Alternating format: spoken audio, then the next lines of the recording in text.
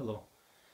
Right, I'm just showing you basically the first release of XBMC4Kids. That's basically what I called it. Essentially what this is a slimmed down Xbox Media Center with a custom skin and a few custom scripts to do the kind of back end work. What this does is it allows you to have separate profiles, which you can already do, but each profile has their own save directory. So for instance, if I launch Carlash, he would have her own saves. If I launch Connection, he'll have his own saves, and so forth.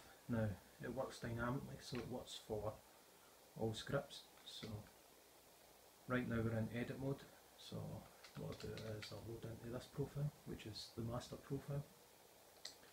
Go to settings, profiles, put password in again, and I'll add a new password called Yun. Yeah. Right, so what we do is select your image, here that one. Copy default, copy default. Now you push the right analog stick in to log out. You can do that anywhere, but I'll tell you what these are.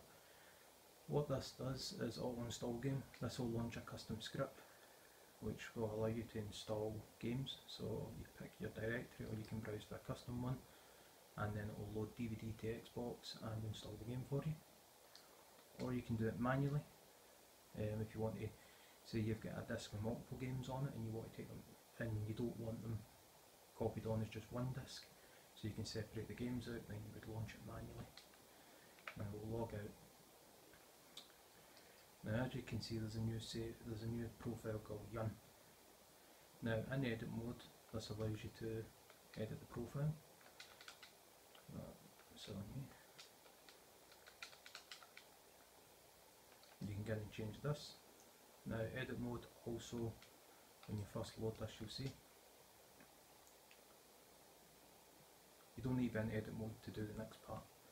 Now it says everything's set up, enjoy. Please change the skin to profile skin. Go to settings,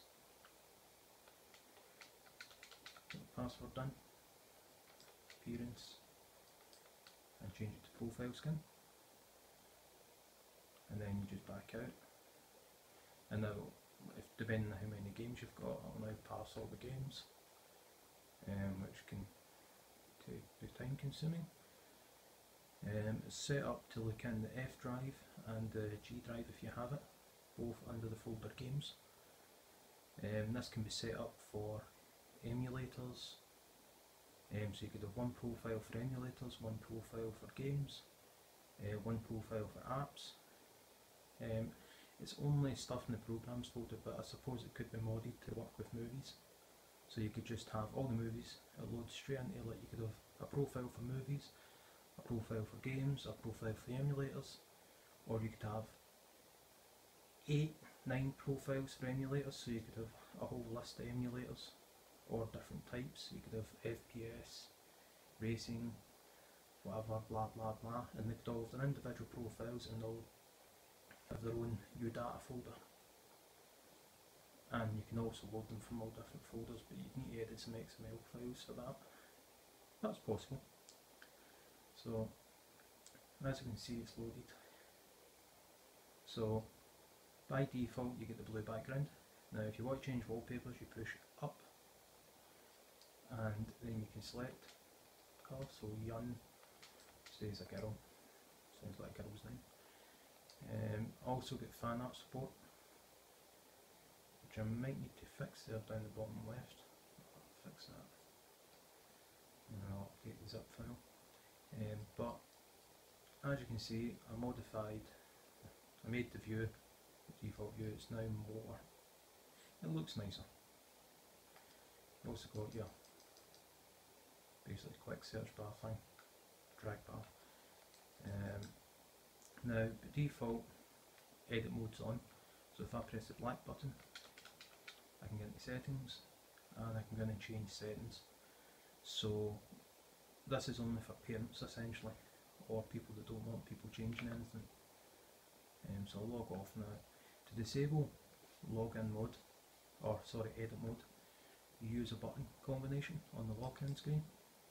So you push up, up, down, down, left, left, right, right, A, and it will restart, and edit mode's disabled. Now I've done it this way so that basically if I push white it does nothing. I made it like that so that once it's on the Xbox you don't need a PC. I'll try and make it as simple as possible to work. So you know, even down the bottom left it says what buttons to press. Push up for background. Now these backgrounds can be customised as well. You could, if you want, just FTP some images into the media folder, media backgrounds folder, and you just name them 1, 2, 3, 4, 5, and they would show up in here, and then you can just select them. So you can have custom backgrounds as well. I didn't add the option for like multi-images and stuff like that, because it's meant for kids. It's meant for people that just want games and that's it, and a nice skin and a nice way to display the games. As you can see, it fades. That's so you can see the background. If you've got a custom background, it fades after 3 seconds so that you can see it, and then you just go back down again. So that's basically that. It's released. It's on the XBMC forums. Oh, sorry, the XBMC for Xbox forums, I should say. So hopefully you find it useful. I've created it, done it because I've got 2 children, 2 daughters, 7 and 6, and they like to touch stuff they're not meant to. And the last thing, with default XBMC, there's lots of things they can touch. They can delete stuff, they can get into menus they're not meant to be in, they can change views that I don't want them to change views, and the master lock just didn't cut it, not to the extent I wanted anyway. So this is a workaround for it. Hopefully it's useful to some people, and thanks for watching.